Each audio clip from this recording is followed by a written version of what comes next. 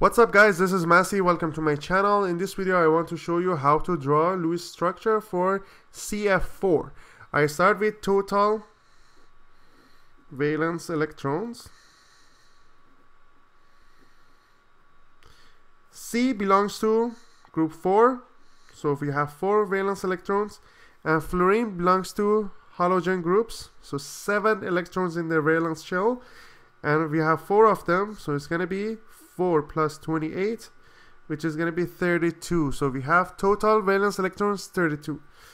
Then I try to draw them here. Single bond, single bond, single bond, single bond.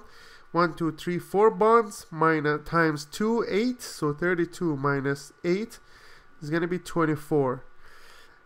We have 24 remaining number of electrons. So these 24 we need to distribute it here. So we have 24 divided by 4. We have 6. So we have 6 electrons around each fluorine.